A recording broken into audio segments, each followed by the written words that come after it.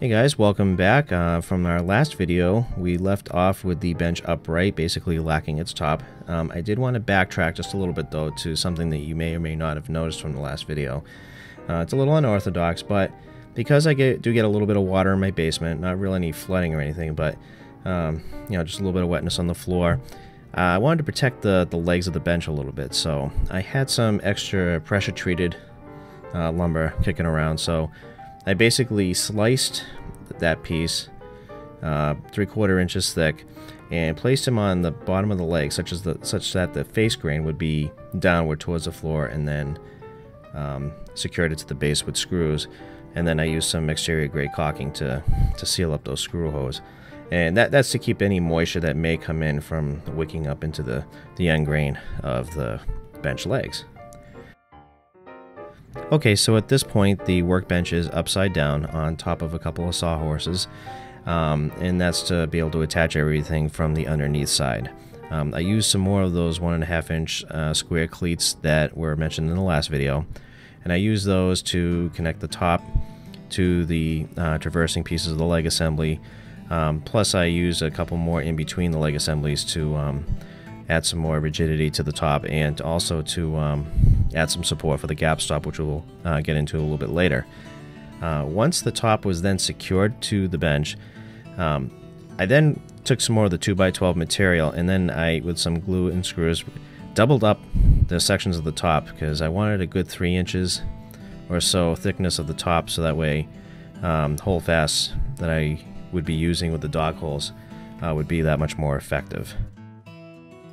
Okay, for the face vise, I went with a Wilton 7-inch metal jaw vise. The installation was pretty easy. As you can see from the picture, it does have a removable, pivotable jaw, which I did remove because I was planning on doing my own chop for the vise. I can always remove the chop and put the pivoting jaw back on if I ever need it, although I don't really foresee an immediate use for that. One of the things I liked about this vise was that it had a single screw going through the middle that's covered to keep the sawdust out, with no extra guide bars, which I thought was a nice feature to be able to clamp pieces vertically without having guide bars get in your way. So I then inserted it into the underneath side of the bench and marked out where I needed to cut the hole for the screw. Went ahead and did that, and then it was just an easy task to just then insert that and reattach the plate that secures the screw to the back end of the vise. Okay, so now with everything together, it was now time to get this now rather heavy bench down onto its side so I can work on the dog holes for the apron side.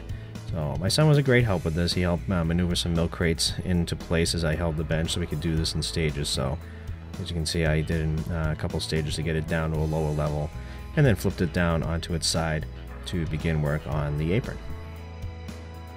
For the dog holes in the apron and the bench top, I used a method using a plunge router and a spiral upcut bit from Osrun. I saw this method used by Glenn Huey of Popular Woodworking in a video some time back.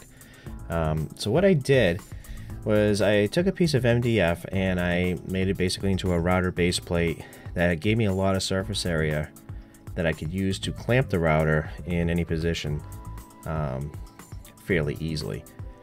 Now you'll notice that the Osrun upcut spiral bit, I picked that up from Lee Valley, it doesn't have a centering point on it. So what I did was, for each of the holes I marked where the center would be, and I used a brad point drill bit and just tapped on it slightly just to make a little bit of an indent right at the center point. I then used a 3/4 inch Forstner bit and just started drilling the hole just enough to give a bit of a wall, if you will, to then use that I could register the Osrun bit against.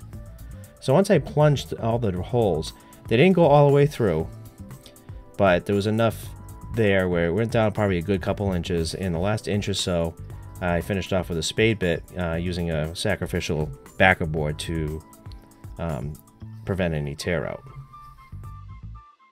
But before doing the dog holes in the top though, I did go ahead and flatten the bench top, and I used the router for this as well. Basically I set up 2 parallel rails, basically 2x6s that were jointed to be straight and parallel to each other on either side of the bench. This is a method I found on the Wood Whisperer site, and built a jig using some plywood, and basically it's a trough that the router rides in, and you just pass it back and forth over the bench top once your rails are parallel, and once that is done, you have a flat bench top.